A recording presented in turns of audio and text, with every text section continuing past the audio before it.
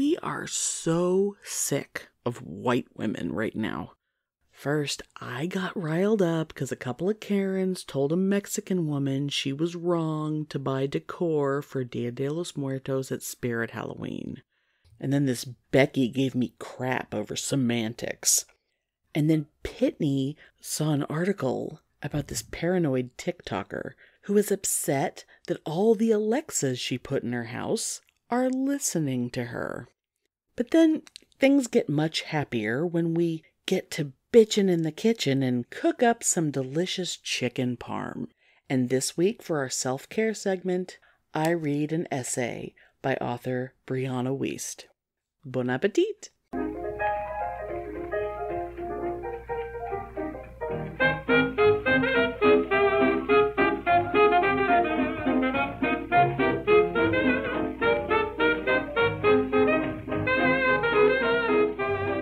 To Pitney and Amelia's Bitchin' Boutique! We may be awful, but we're right!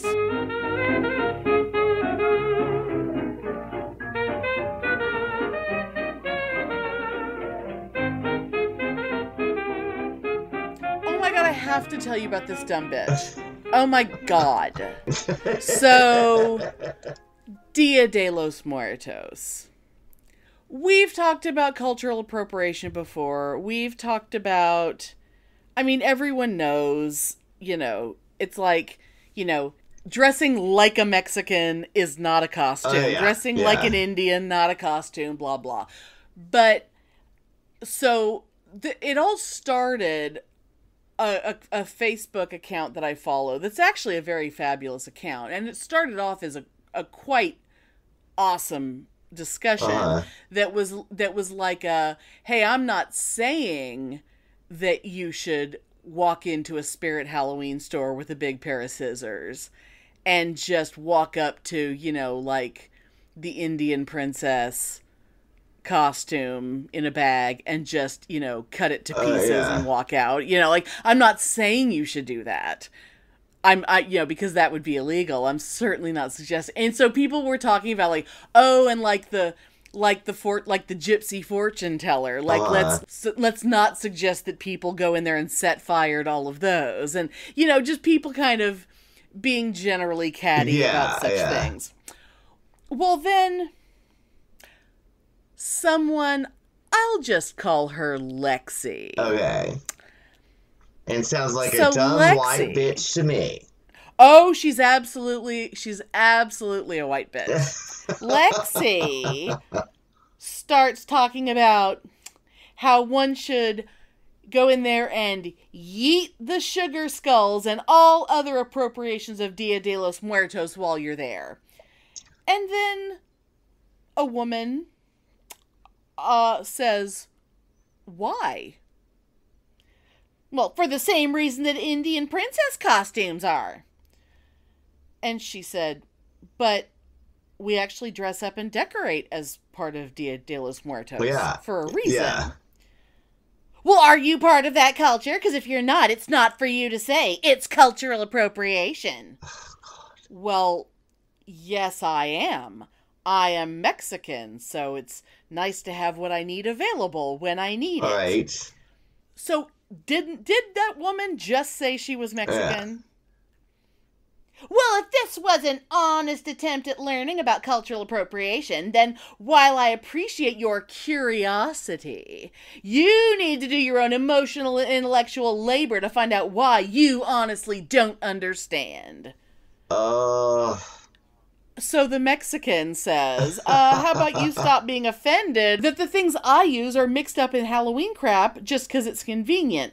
There are not a lot of Hispanic stores where I am, so it's nice to have things handy for me. Yeah. And then this other bitch chimes in, but in a Spirit Halloween, that's straight up colonizer shit. Oh, okay, all right, white God. Girls. Okay, white girls, everybody calm the fuck down. Let's not lecture the Mexican on her holiday. Can we not? And I would be willing to bet money that I don't even have that both these bitches They're goddamn grad students and or academics. You know they have so much Frida Kahlo shit in their dorm rooms. Oh, you know they do. You fucking know they do. They're goddamn grad students or academics that need to shut the fuck up about everything anyway. Yeah. And the girl's like, hey, find me a Dia de los Muertos store and I will gladly shop there. Yeah. And it's like, well, Google can help you. There are plenty of Mexican-owned stores, blah, blah. And she's like, okay, but not in my town. For the rest of us, there's Spirit Halloween. And then Lexi is like, Spirit Halloween gives 0 fucks about your Mexican heritage. They are selling a cherry-picked aesthetic made in China, probably, for making a profit. You know, it's like, off of culturally appropriation Halloween costumes. And then this other woman who's clearly Mexican goes, are you seriously telling someone else how to celebrate and prepare for her own culture? Do you not see how you are attacking someone who is from said culture because you have some standard as to how and where she needs to get her supplies?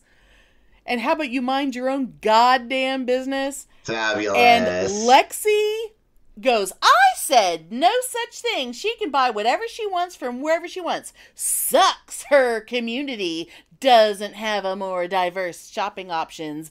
BIPOC small business owners there probably can't compete with the mega stores owned by corporations like Spirit Halloween.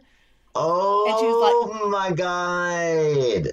Yeah. And it's like, okay, the Lexis of the world, the people who are of the cultures that you are allegedly trying to defend, they fucking know. They don't need your fucking help. Oh, yeah.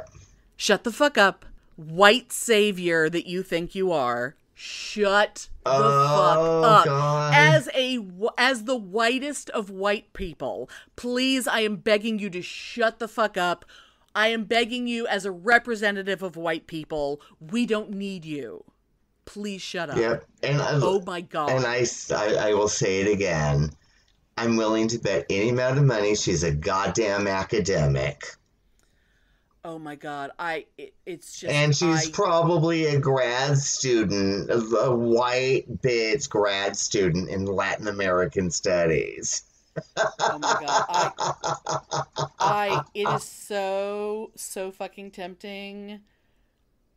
It is so hard for me right now to not go to her Facebook page, like to pull it up and go to her Facebook page. And you know what? I'm going to do it right now. Oh, wait, she's in Canada. Oh, how special. It doesn't get more white than that. She's in Canada. How special. Oh, she's so special. Oh, she's a white, skinny, long blonde hair center part bitch. Oh, she can shut the fuck up right now. Oh, and her fucking blonde children. She can. And she probably goes on the beach and takes her panties off and raises her asshole to the sun for energy rejuvenation. Oh my God, you know she does. You know she's a butt chugger. You know she is. Butt chugging sunshine is every chance she gets. You know, and it's funny though, like speaking of Spirit, like I went a couple weeks ago. And I was actually disappointed because they had started to get set up, but they weren't totally set up. So they had some of the animatronics set, but not all of them. Yeah, mine was mostly empty when I went. Yeah, because I love to go do the animatronics. I take pictures with the animatronics every year. Oh, yeah. But anyway, I will admit I was a little bit offended that they have a section now, which I've never noticed before, that is like Wiccan. And they actually sell Spirit Halloween store branded tarot cards. I have noticed that, yeah. And and I am pretty much a person that tries to not be offended by stupid shit. But that kind of offended me. But that's definitely for decoration purposes and not for anything else. Yeah, but it was that's definitely for like, decorating for your Halloween party. It was a whole deck of the whole 78. I mean... Oh, I know. And I was wow, that's really weird, because do they not understand that this is, like, an integral part of thousands and thousands, if not millions, of people's spiritual path? I don't think that they think that's what it is. I think they think it's gypsy fortune teller costume shit. Yeah, I just thought that was, I will admit, I was a little bit offended by it. Yeah, so take that issue well. I mean, yeah, you know. I don't think they think anything different than having like a pretend light up crystal ball or anything else. Yeah, I don't think they think it's any different. It's always like too like as much of a horror fan as I am, I'm constantly offended because the pinnacle. It must be Satanism, it must be evil, it must be human sacrifice, it must be... Or the death card, or the devil card from a tarot deck. It's not anything to do with that. So yeah, I do have my own little issues with spirit regarding the tarot cards. But you know what? It is what it is. And Halloween is the capitalist holiday that it is. And you kind of need to shut up about certain things because it is what it is. There's probably tons of shit that's part of different costumes or whatever that we don't pay attention to because we're not interested in it, that other people would get upset about. I mean, there's all kinds of religious iconography and stuff, you know, Christianity-based iconography and stuff that's part of costumes that we don't care about because it doesn't bother us. Yeah, and it's interesting because I actually read an article a couple days ago and about all these people offended by people dressing like Indians, gypsies, Mexicans, whatever. Right. But when we did our live broadcast, I was dressed like an Egyptian pharaoh. True, but that also... Was that offensive, or is it not offensive because it's ancient and nobody in it has dressed like that in 2,000 years? You know? Because it's an ancient character as opposed to someone walking around. Yeah, I actually thought about that, and I was like, well, but I'm sure there's somebody that would find a reason to be offended by it. I mean, the Egyptian lover's entire career. He's not from Egypt. Nope. He just decided that he was going to go the Egyptian route for his artwork on his album covers. Well, you know, but I bet there's some middle-class white grad student academic bitch that would be offended by that somehow.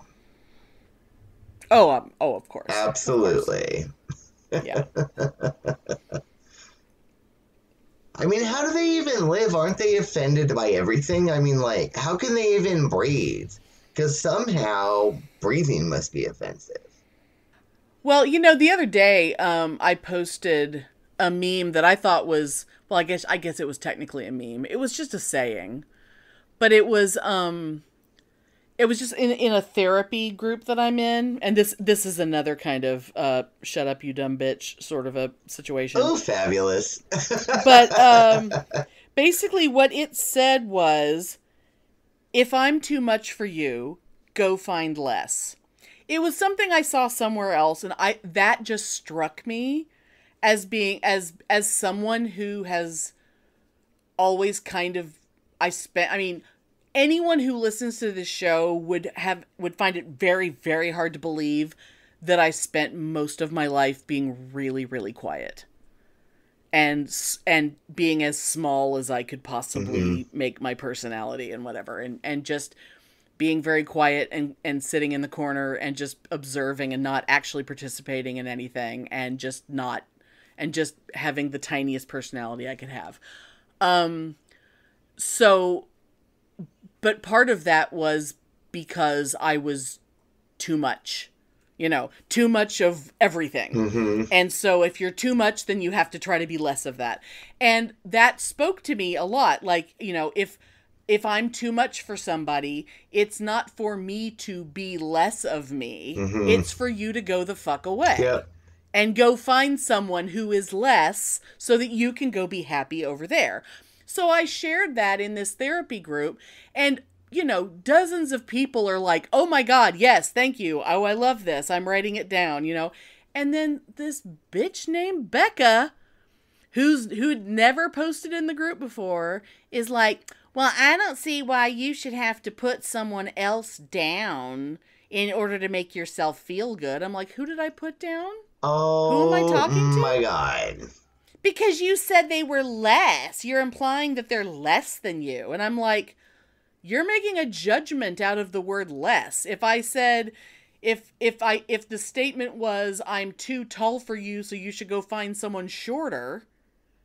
Yeah. That's not a judgment statement. Yeah. If I said, I'm too fat for you, so you should go find someone thinner, you're not going to be like, oh my God, you're putting down the thin people. It's like, you're deciding that the word less means less. In the context of the statement, the only way that less is bad is when people wanted me to be less and I don't want to. Like, that's the only way something is less. I shouldn't have to be less to be acceptable.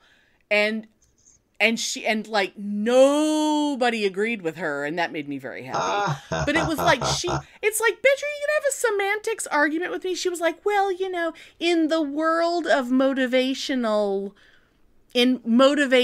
speaking, you have to be careful of your words. And I'm just like, okay, first of all, you're like, bitch, you're like 20. Dumb, stupid, yuppie you're cunt. You're like God. 20, and your entire Facebook profile is pictures of you at a gym. Like, you are being used in advertisements for a workout place. And it's all like, oh, look at me working out on the machines. And it's like, you don't get to talk to anyone else about how they feel. Oh my God, and I bet this dumb cunt considers... And her name is fucking Becca! I bet this cunt considers herself to be a life coach. Oh my God. Oh my God. See, that you and I should be life coaches, really. Oh yeah. I mean, that's what we should do. I mean, really, that's what we should be doing. That's really what this show is.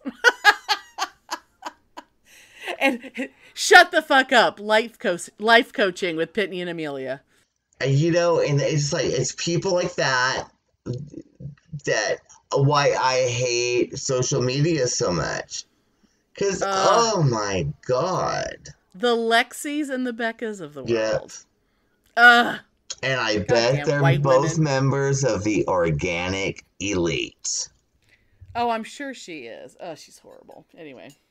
They probably go to the Whole Foods website and masturbate to orgasm.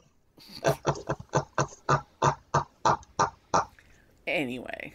I bet I'm probably right, because I always am.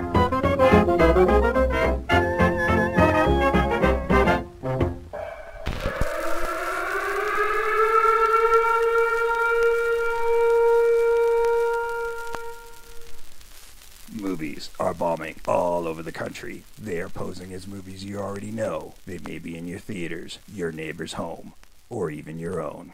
Why are you doing that voice? I don't know. I thought it made me sound cool. It doesn't. I'm Jason Bishop, host of the Invasion of the Remake podcast, with co-host Sam Stepanenko and Trish Coughlin. Join us each week as we rotate talking about your favorite films and their not-so-favorite remakes. We'll also dig deep to find forgotten films that we think are more worthy of remaking, complete with our own fantasy casting. You can get all 130 episodes and counting on Apple Podcasts, Stitcher, Google Play Music, TuneIn, Radio, Player FM, and all the best podcast providers, even frickin' YouTube. For the low, low price of absolutely nothing. Join the invasion. Subscribe today. Or we'll blow up your planet.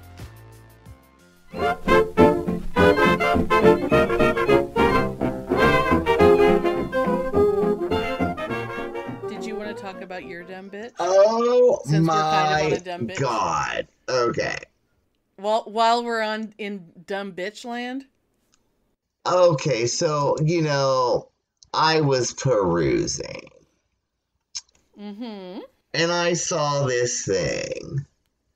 And it was like, a woman was shocked to discover just how much data Amazon had collected about her. So I was like, Okay. oh, okay, well, I shop on Amazon all the time. Right. And just let me say, as an offside of this, it did really, really freak me out. Like the other day, on my mother's computer, same network, completely different computer. Right. I was on Amazon. I bought some Estee Lauder lipstick for her on Amazon on my mother's computer. Right. Later that night on my Facebook, separate computer, all of a sudden I have all these Estee Lauder ads. Oh, yeah. That is, it is what it is. It's good marketing. Well, I've told you about how I could be having a chat conversation, typing chat on the work inter-office chat system about a salsa that he bought somewhere in Austin, and then after work I log onto my phone, which is on a completely different system, and the first thing I see on Facebook is an ad for that salsa I know. that I'd never heard of before 10 minutes before. It's kind of weird, but you got to admit, it's good marketing. Okay, whatever. Oh yeah. Anyway, so this woman... And some of us are real suckers for, they put it in front of us and we fucking buy it, and we are suckers. Yeah. But I will admit, there's a bad side, and I will get to my story in a minute. But I will admit, there's a bad side to it, but there's a good side to it too, because if they know what I'm interested in, I've often seen cool stuff that I would have never seen before. Absolutely. Anyway, half of the cool shit that I get people for presents is because of stuff that the internet decides to put in front of me, and I go, holy shit, that's awesome, and I buy it for somebody. That shit works. I can't, I'm not going to not buy it. It's cool. Yeah. So anyway, this article, this woman, whose name I don't know because she only goes by her TikTok name, which is My Data, Not Yours. Oh, God. So she obviously has an axe to grind because she's one of the tinfoil hat people. She's a von Lichtenstein. Oh, God, yes, of course.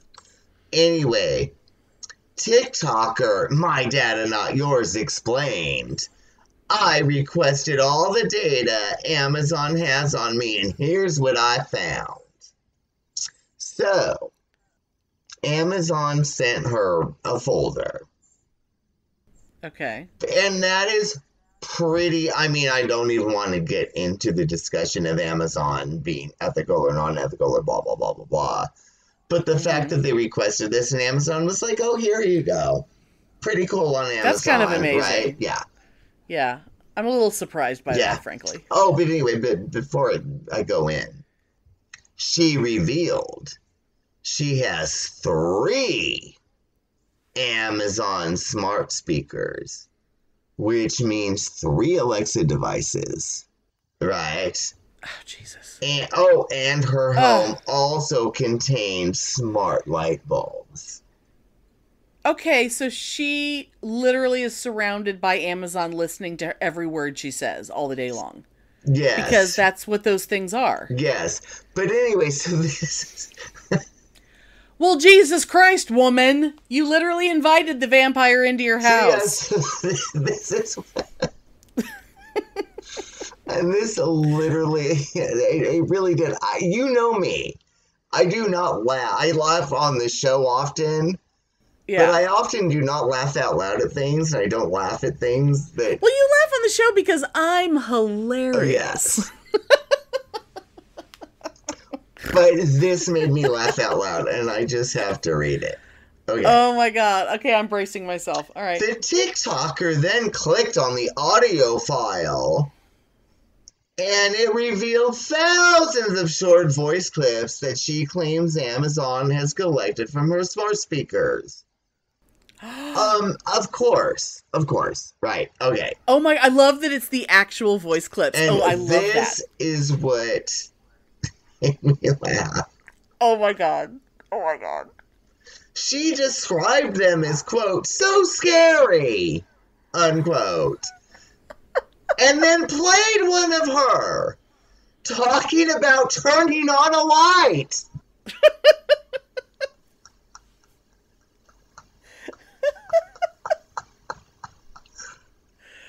So while she's using her smart light bulbs that she installed on purpose because that's how she turns her lights on and off. And so she goes, turn on the light, and the light goes on. And now she's horrified? Yes. Oh, yes. Oh, Jesus, woman. And oh my god, that made me laugh so hard. And it's like, of course, you're gonna be recorded because it has to go to... I mean, I know it's instantaneous, but you have to say something that it goes to something to speak to the server so it knows what you said, right? And it's also analyzing your speech so that it can increase its ability to understand you. I mean, it's learning how you talk. I mean, that's how all this shit works. Yeah, it and learns how you talk. Like, it is not so scary that I have a smart device in my phone that I'm going to be like, oh, Alexa, turn my speaker on to 15 or whatever the fuck. Right. How is that? I please, girl, please. Please. Oh, but it made me laugh because, that's so scary. And then she played an audio file that talks about her turning on a light. I mean, that's like nothing compared to what it could feasibly hear me say on any given day. As much as I talk out loud to myself because I'm a fucking crazy person, I mean, that's one reason why I don't have things like smart devices, because I talk out loud all the time. And it would always be there would be shit being turned off and on all the time, because it would always be trying to do my bidding even though I'm not talking to it. Ugh.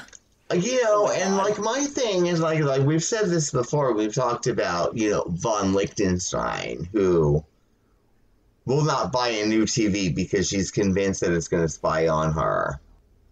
Because she's so interested. Who cares? They can spy on me 24/7. I don't care.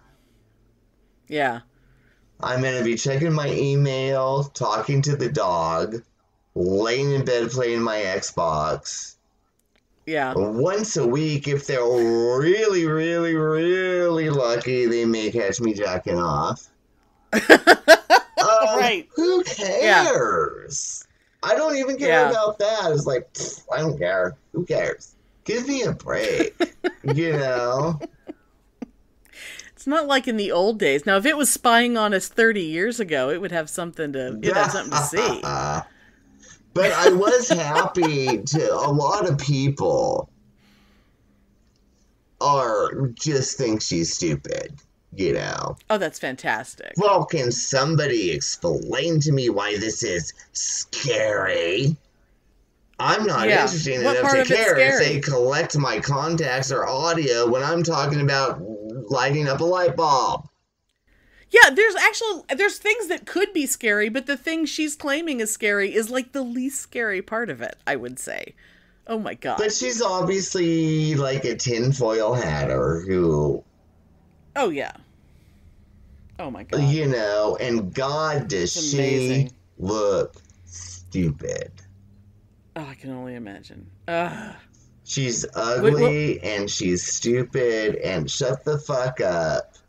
My data, not yours. My data, not yours. I'll have to look her up later. Oh my god.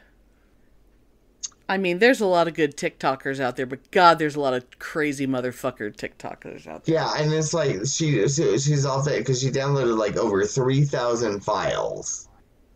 But it's and I bet she's crazy enough to listen to them all, But it's all too. like, Alexa, play Like a Prayer by Madonna. Alexa, turn the light on. I mean, who the fuck cares? You know? Alexa, play Burn Bitch Burn. Yes. Alexa, play Scandinavian Summer by Egyptian Lover from the album 1984. I mean, we can't do this, but I wish we could post a picture of her because, God, does she look stupid. But we. Oh, I think everyone can find her. She's clearly a major public person now.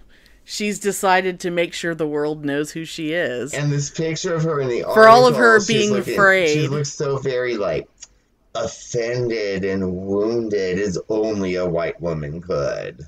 Yes!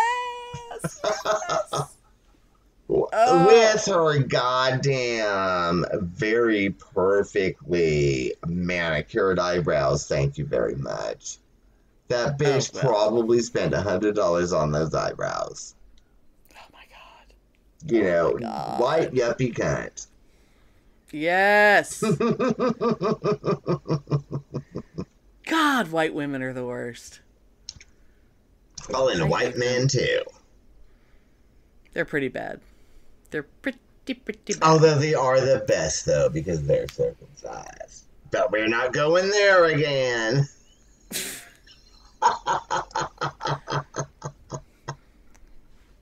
It can't always come back around to circumcision. I would venture to say probably 50% of our episodes mention circumcision? Have a mention of circumcision and my distaste for the uncircumcised penis. I don't know about 50%. I don't know about 50%, but I think it is a startling number. I think it's a solid third. Oh, yeah? Out of, what are we, we're up to 144? We're up to episode 144 now. So, but I think it's a solid third. So that's about 50 episodes that talk about Snippy Snip. Oh, yeah. And there's actually a little song that I sing to the dog. Well, your dog has a pee-pee problem. Yeah, but I sing a little song to the dog. There's nothing more disgusting than an uncut cock. An uncut cock. An uncut cock.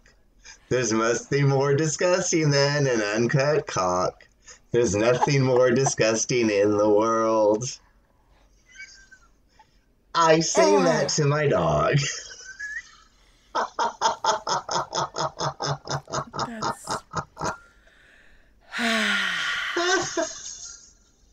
Okay. Scary and weird, but I'm a scary and weird person. Oh, that goes without saying.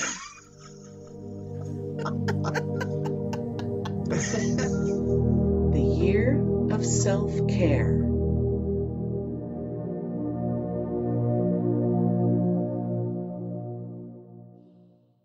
This week, I'm reading something that's been circling Facebook for a while. It was written by Brianna Wiest. Self-care is often a very unbeautiful thing. It is making a spreadsheet of your debt and enforcing a morning routine and cooking yourself healthy meals and no longer just running from your problems and calling the distraction a solution. It is often doing the ugliest thing that you have to do, like sweat through another workout or tell a toxic friend you don't want to see them anymore, or get a second job so you can have a savings account, or figure out a way to accept yourself so that you're not constantly exhausted from trying to be everything all the time, and then needing to take deliberate, mandated breaks from living to do basic things like drop some oil into a bath and read Marie Claire and turn your phone off for the day. A world in which self-care has to be such a trendy topic is a world that is sick. Self-care should not be something we resort to because we are so absolutely exhausted that we need to take some reprieve from our own relentless internal pressure. True self-care is not salt baths and chocolate cake. It is making the choice to build a life you don't need to regularly escape from. And that often takes doing the thing you least want to do. It often means looking at your failures and disappointments square in the eye and re-strategizing. It is not satiating your immediate desires. It is letting go. It is choosing new. It is disappointing some people. It is making sacrifices for others. It is living a way that other people won't, so maybe you can live in a way that other people can't. It is letting yourself be normal, regular, unexceptional. It is sometimes having a dirty kitchen and deciding your ultimate goal in life isn't going to be having abs and keeping up with your fake friends. It is deciding how much of your anxiety comes from not actualizing your latent potential, and how much comes from the way you were being trained to think before you even knew what was happening. If you find yourself having to regularly indulge in consumer self-care, it's because you are disconnected from actual self-care, which has very little to do with treating yourself, and a whole lot to do with parenting yourself and making choices for your long-term wellness. It is no longer using your hectic and unreasonable life as justification for self-sabotage in the form of liquor and procrastination. It is learning how to stop trying to fix yourself and start trying to take care of yourself, and maybe finding that taking care lovingly attends to a lot of the problems you were trying to fix in the first place. It means being the hero of your life, not the victim. It means rewiring what you have until your everyday life isn't something you need therapy to recover from. It is no longer choosing a life that looks good over a life that feels good. It is giving the hell up on some goals so you can care about others. It is being honest, even if that means that you aren't universally liked. It is meeting your own needs so you aren't anxious and dependent on other people. It is becoming the person you know you want and are meant to be. Someone who knows that salt baths and chocolate cake are ways to enjoy life, not escape from it.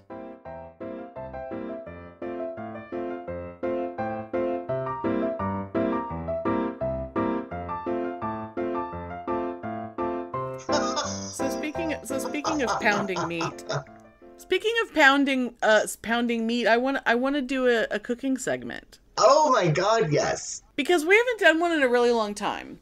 And I've been really wanting to, but I wasn't really sure what to do. And then a few weeks back, I whipped up some chicken parmesan from scratch, and it was so goddamn good.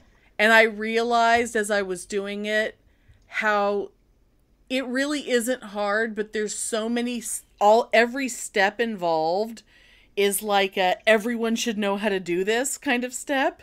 And it's like, if you can make chicken parmesan, you can make anything. I guess. It's, and it's very easy. And oh my God, it's so goddamn good. So I think we're due for a bitchin' in the kitchen. Amen. It's been too long. Bitchin' in the kitchen or crying in the bedroom. room all night. Woo! So I guess since it's been a while, it's possible that we have some listeners who might have not heard me do a Bitchin' in the Kitchen segment. I don't normally do recipes, and this isn't technically a recipe. It's usually me talking about cooking technique stuff, but throughout the course of me explaining techniques, by the end of it, there's food. But chicken parmesan, for people who don't know, it's fake Italian food. It's as American as fortune cookies. It is a breaded chicken cutlet with a yummy tomato sauce poured on it and cheese melted on top, served with like pasta and or veggies. And it's like slightly more sophisticated comfort food. It is like ultimate comfort food. It is fabulous. It's like, yes. It's so good. It's Now since you grew up in a big Italian family, did you grow up with chicken parmesan? Because I definitely didn't. No. I grew up with eggplant parmesan, but not chicken. Oh, okay. Yeah. Which is totally. Same thing. Basically the same thing. Although, the closest thing to chicken parmesan that I had, although I guess veal parmesan would have been a thing when I was a kid. But, like, you didn't really see veal a lot. And you definitely don't see veal much now.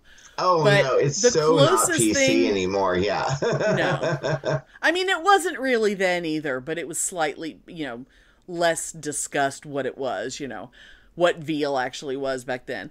But the first place I ever heard of it was a sandwich at Burger King. It was like a hoagie roll. It was like a hoagie roll, like long skinny sandwich at Burger King. Veal? And I remember it being really... Wow. I'm pretty sure it may have been a chicken, but I feel like there may have been I may have to look that up later. But that was how I first heard of its existence. And Burger King would have never done like an eggplant. Like as an adult, I first heard of eggplant. But like when I learned how to make it, I mean, it took me a while. It took me a while to really learn how to do it well. And it was because I had to get the techniques down.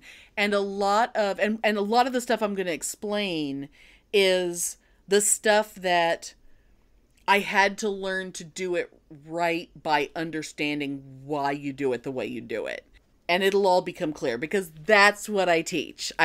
You can look up a recipe. What I'm telling you is I'm telling you why you do what you do. So you're going to start with the chicken breast. And the most important thing you're going to do, anyone who's ever tried to cook a chicken breast, and we're talking boneless and skinless. Yeah.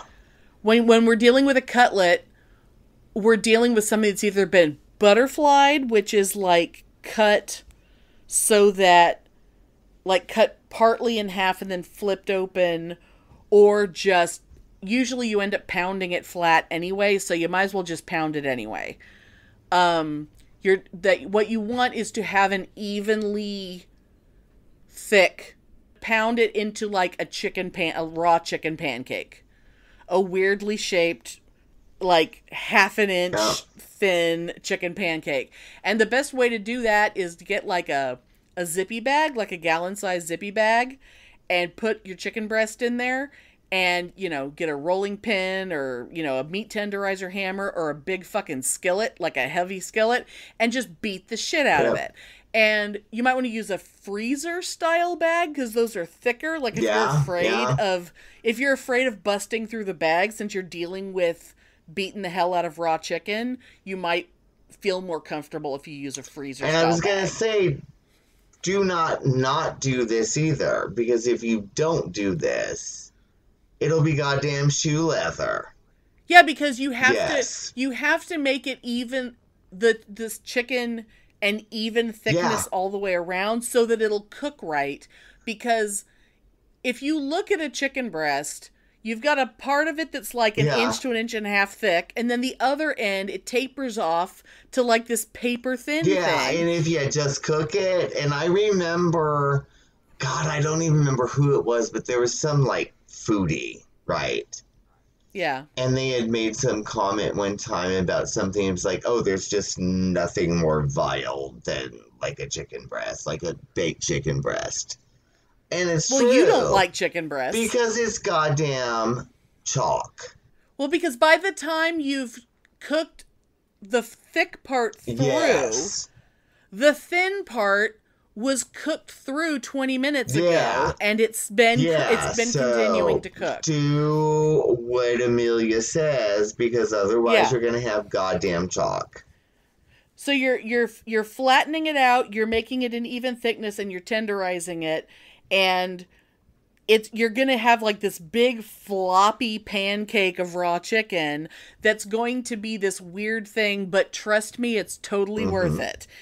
And then the next thing you're doing is you're breading it. And this is a stage, this is a thing that it took me a long time to fully understand the 3 stages of breading. You have your flour stage, you have your egg stage, and your breadcrumb stage. And you have to do all 3, and you have to do in that order. Yeah. And you put your seasonings, put your salt and pepper and whatever in the stuff you don't have to put the seasoning on the chicken because you're putting it in the flour, you're putting it in the egg, and you're putting it in the breadcrumb. That is plenty. And don't dump all the flour, egg, and breadcrumb that you have in the world, because as soon as chicken touches it, you're throwing it in the trash. So anything that doesn't stick to the chicken is going in the trash. You don't get to save it for later. Yeah. You don't get to reuse those breadcrumbs later. So so eyeball how much you think it's going to be, put it in there, get as much, stick as much as you can to it. If you need more, you can always add more. But here's the thing. So some asshole. Oh my! God, that was. Did you hear that? I sure did. Oh my goodness! That was right in front of my house. Someone just had to rev it up as they turned the corner right in front of my house. I might as well keep talking. So you start with the flour. The flour's job is to make a nice dry surface for the egg to stick to, and then the egg is to add a wet, proteiny surface for the breadcrumb to stick to. And I know it seems weird, like, why are we making it dry just to make it wet, just to make it this? Ultimately, you're making glue. You are making glue, and you're going to give the glue a chance to turn into glue. But the most important thing, when it's flour time, make sure every part of that chicken has flour on it. Since you've been beaten on it, there might be little flappy flaps that might be folded over on themselves. Make sure that there's no little wet bits, little exposed bits anywhere. Make sure flour is everywhere. And then when you put the egg on, make sure every bit of flour is now covered in egg. And then when you put the breadcrumb, make sure every bit of egg is now covered in breadcrumb. And the reason for that is if there is even the tiniest little space that is exposed, that it doesn't have your layer of it's like you're building something. If any of the oil that you're going to cook the chicken in can get through to the chicken, through the breading, the oil will get under the breading and the breading will slough off. The only way the breading sticks is if you do all of those steps exactly the way I said.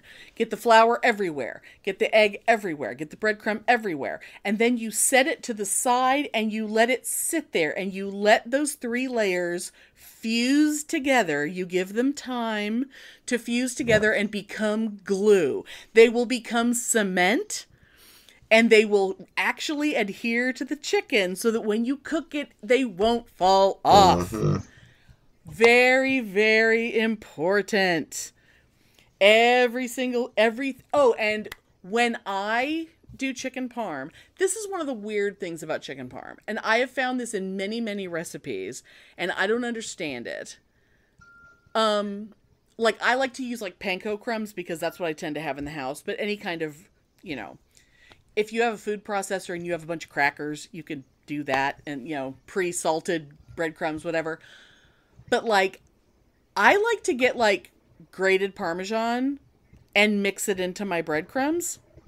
Oh, like make it more yeah, breadcrumbs. absolutely. I mean, Yes, obviously yes. heavier on because the Parmesan also adds salt. Yep. It adds that awesome Parmesan funkiness. Yep. Because a lot of chicken parm recipes don't actually have Parmesan cheese anywhere in them, and I don't understand that. Well, people are afraid of it now because it's like fat and it's this and that. They cover the chicken in mozzarella at the end. I know, but they put mozzarella all over it, and it's like mozzarella is not Parmesan. I mean, you need the mozzarella because it melts. Flavorless. It's like it's good because it melts, but you still I mean when we get to that stage, I always put a layer of Parmesan and then put mozzarella on top of it to seal it in. Yeah. Fresh mozzarella is awesome, but it really needs to be combined with other things. Like the texture of fresh mozzarella is fantastic, but it has to have like balsamic vinegar poured over it and have like fresh basil leaves or whatever. Anyway, I'm getting distracted. So, while your chicken and its breading is sitting off to the side, you're going to start working on a tomato sauce. And it doesn't need to be anything super fancy, but you're going to dice up some onion and, put some garlic in there. And you can use fresh tomatoes if you have them, but I have no problem with canned tomatoes. I think canned tomatoes are awesome. But one thing I will recommend, whole stewed tomatoes, the less processing the tomato has, because it's already been cooked in the can. So the less that happened to that tomato before it went into the can, in the long run, the better that tomato is. But if it's diced, that's fine, because it's all going to get all mushy anyway, because you're going to cook it long enough to cook the taste of the can out of it. And you're going to saute your onions and your garlic, and you're going to put a splash of wine in there or whatever, and you're going to dump you're going to make saute them until the onions look like they're starting to get cooked enough that you could actually eat them. Yeah. Like, raw onion is not what we want. You want them to be cooked before you dump the tomatoes in. Check them, taste them. It's like, do they taste good? Now you're going to dump that shit in there. You got some wine in the house, dump a little bit of wine in there. And kind of keep it on like a medium-low heat so that it's, so that it just kind of simmers and just kind of, gets yummy. It doesn't have to be too much. You don't need to pour a whole bunch of herbs and shit in there, because you're making something very basic and you want the chicken to be the star. But, and you just put a bunch of onions and garlic in there. It doesn't need much more. I would recommend sticking with basil, but basil is something you're going to put in at the end. Yeah. Because basil, you don't want to boil basil. You don't want to boil the flavor out of basil. And basil is something, either go with fresh or go with freeze dried. Anything else is like a waste of basil to me. I like when basil's been dried to the point where it's not basil anymore. I don't even see the point of it. Especially when basil is so readily available. And it's also really easy to grow. To like a weird thing where it doesn't have its flavor. It cooks down to a weird thing. Right. And like freeze-dried basil, you can throw that in at the last possible second, and like the smell of basil hits you right in the face. Like as soon as it hits the liquid, it's like it releases all this aroma, and it's beautiful. And like do that right before you serve it. It's beautiful. Or if you're gonna do fresh, take the little leaves and roll them like you're gonna roll like a little cigarette, and then take a knife and cut the little rolled up into little strips, and it makes it's called a chiffonade, and it makes little tiny strings of basil. That's a perfect way to throw that. But do that at the last possible second, which is way, way later than the stage we're at right now. Because right now we're just getting the sauce started while the chicken is waiting. And so it's going to sit there and simmer for a bit. And when I say, it's going to sit there and cook for a while, it's going to cook. Meanwhile, we have to go fry our chicken. So you have a skillet, the biggest skillet you have. You put some, you preheat your skillet, you put enough oil to make a nice little pool in the bottom. We're not deep frying the chicken. You're gonna gently, and like a medium to medium high heat, you're gonna lay your chicken gently in there so it doesn't splash. And you'll figure out, based on how it seems to be cooking, how long that's gonna be. But like, I don't know, a few minutes maybe, because it's kind of thin. Yeah. And the way I would visualize it, you're gonna cook it on the first side so that it cooks like 2/3 of the way through before you flip it. Yeah, because otherwise you're gonna have overdone shoe leather. Yeah. After it goes in the oven, yes. I mean, it's only gonna be in the oven for a second. It's only gonna be in the oven long enough to melt some cheese. Yeah, but if you time it all right, from cooked to shoe leather really quick. Well, all meat, meat. I don't know. Chicken. I've never cooked chicken. If chicken is thin enough and tenderized enough, I've never had chicken go completely. I mean, I've had chicken go completely dry, but not when I'm making something like this. Yeah. I've had like chicken on a skewer get overcooked to the point where it sucks all the moisture out of your body. Like that dry. Like it had to go in the trash because there wasn't enough water in the world to drink to make that go away. But so you get it, and once you flipped it, so you've cooked your first side, flipped it. If you put some Parmesan in the breadcrumb, it's actually gonna brown prettier, I think, and it'll actually brown a little darker because the cheese has some fat in it that the regular dry breadcrumb wouldn't have.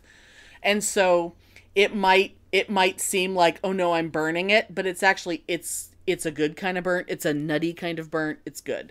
So once you get that, cooked on both sides, set it off to the side again, take it out, put it on a rack, or put it on some, like a cookie sheet with some foil on it, because it's eventually going to go in the oven. So then your sauce is going to be awesome. You throw your basil in, you take some scoops of sauce out and you pour it on the top of the chicken, just enough to like sit in a pool on the top of the chicken, and then you put the cheese on the top. I always put Parmesan and then like a layer of mozzarella, or if you have like a mixture, like a pre-shredded mixture of assorted Italian cheeses that has like a little of everything in there, that's perfect. Because that way you have the meltiness of like the mozzarella and the fontina, but you also have like the nuttiness and the saltiness of the Parmesan and the Romano and stuff. And so you kind of heap that on top, and you're going to stick it in the oven under the broiler enough to melt and maybe brown the cheese a little bit on top. And that's all you need for the chicken. The sauce you have left over, you're either going to cook some pasta, you're going to, do you have zucchini? Do you have, like, the last time when I made it recently, we had zucchini is so good. We had some frozen, like, steam in the bag broccoli in the freezer, and I cooked that like halfway in the microwave, and then I threw it in the rest of the tomato sauce and kind of tossed it around and cooked it the rest of the way. And so we each just had like a giant slab of chicken on our plate, and then we each had a pile of tomatoey broccoli. I despise broccoli. Oh my god, I eat broccoli at least once a week. I despise it. Hate it. Yeah. But you like other cruciferous vegetables. I like pretty much all vegetables. Because you love greens. I love To me, it tastes greens. very much like... But I despise broccoli. I know, isn't that weird? That's so crazy. Oh my god. But I was just going to say, not that long ago, breaded eggplants. Yeah. With the egg and the Italian breadcrumbs, and I did bake them in the marinara sauce and all that stuff. Yeah. But then after all of that, on the top, feta and dill. Really? And it was awesome. And I think that would translate well to chicken, too. I mean, it wouldn't be chicken parmesan, but it's the same sort of process. So it was still tomato and breadcrumb and whatever, but you just, for the cheese you went feta and for the spices you went dill. Yeah, I did feta and dill. Huh. And it was really great. Wow. See, I haven't been able to get my husband into feta or goat cheese, but I could do that. And it's the same thing. Right. But the topping's different. Right. And see, that's one of the things I like about chicken parm is that it's more a technique than anything else. Cuz like once you've made that, like you've learned about how to evenly cook meat and how that works. You've learned about how breading works and how to do it right, as opposed to how to go to all this trouble of breading something only to put it in the oil and have all the fucking breading fall off. I mean, there's nothing worse than that. And I've done that 1,000 times. Yeah. And once you learn how to do it right, you'll never have that problem again. But I don't think like the basil and the different flavors in that, they are not incompatible with the feta. They're good with the feta. I can see that. Well, because feta's so you're going more tangy than salty. Yeah, and it's good with the feta. It's not incompatible. Well, and I think part of it, because chicken parm isn't really necessary. Like I said, it's fake Italian food. Yeah. It's not really Italian food. And really, Mediterranean food is Mediterranean food. So you can go lots of directions. I mean, you could throw a lot of olives into the sauce. You could go a lot of Kalamata olives with the tomatoes and, and go feta and go, oh yeah. Yeah, and Mom has really gotten into, for the listeners that are listening, I live with my mother. Yeah. Although most people probably know that. Anyway, Mom has gotten really into, like, the fresh grated Parmesan in, like, the tubs. Yeah. As opposed to, the green canisters. Oh, yes. The stuff that's, like, got sawdust mixed into it so that it'll be shelf stable. Fabulous with feta. Oh, sure. Oh, in fact, the last time... It seems weird, but it's really good. It's almost like, you get, like... Because Parmesan, there's a little saltiness, maybe. Yeah. It's more like salt and funk. Parmesan is a strange cheese. Yeah, and then but it's really, I think it's fantastic together. And I'm a big fan of like that presidential brand, that herbed feta that they have, the Mediterranean blend of herbs that comes in the crumbled feta that you can get in a little tub. I'm a big fan of that. Oh my God. Yeah. I could eat that every day. One thing that I like about the fresher Parmesan is like I'll get shaved Parmesan where it's like little sheets. Like it's like not quite like shredded, it's bigger pieces, but you can get that. And then if you want it to be completely pulverized, what I did when I was because I didn't have any of the powdered when I was doing my chicken parm and I wanted to mix some of the cheese in with the breadcrumbs. I just put the breadcrumbs into my little mini food processor with a bunch of the shaved Parmesan, and I just blitzed it, and that ground the Parmesan up and kind of coated the breadcrumbs in with the cheese and actually blended it together perfectly, like into this really fine powder, because it was panko, so it was already kind of big, chunky breadcrumbs to begin with. Because I keep panko around all the time. Because I make a lot of crab cakes and things that I want bigger chunks of breadcrumb. But, oh my God, it's so good. And it's just like, it's like perfect comfort food. And like, once you can do that, you can take that basic idea and make anything. Yeah, and it's literally simple. Yeah, chicken, eggplants. You can do it with anything. You could probably, I just had a weird thought, totally random. But you remember I went on that that bandwagon a few years ago where I was loving the cauliflower steaks. Oh, sure. You could totally do that with cauliflower steaks. I guess you could bread it. I guess you could. I think you totally could.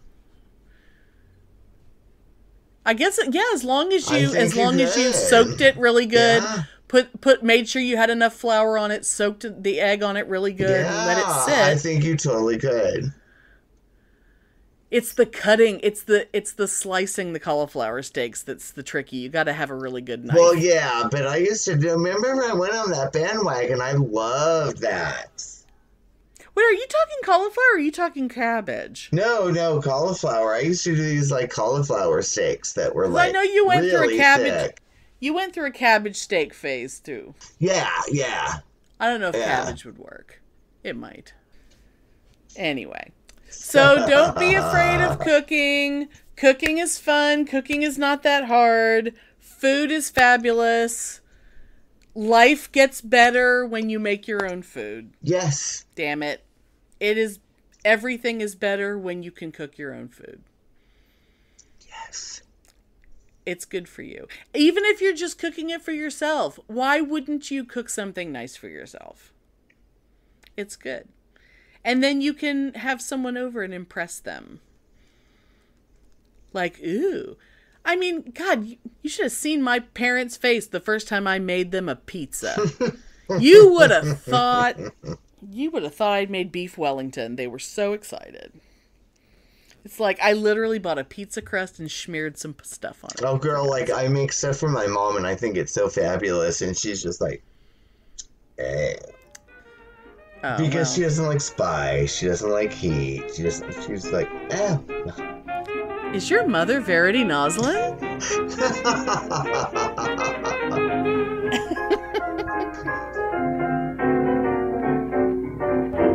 Thanks for listening. If you enjoy our show, please take a moment to rate and review us on Apple Podcasts or Stitcher. If you send us a screenshot of your review, we'll send you a Bitchin' Boutique sticker. Everyone loves stickers! Please subscribe or add us to your favorites wherever you get your podcasts. Subscribers get new episodes first and are also more attractive. Drop us a line anytime at PitneyAndAmelia@gmail.com. We'd love to hear from you!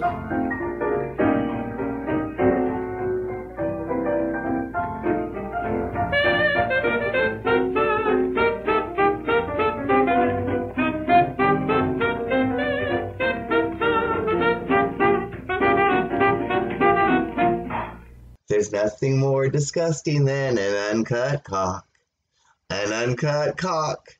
An uncut cock. There's nothing more disgusting than an uncut cock. There's nothing more disgusting in the world.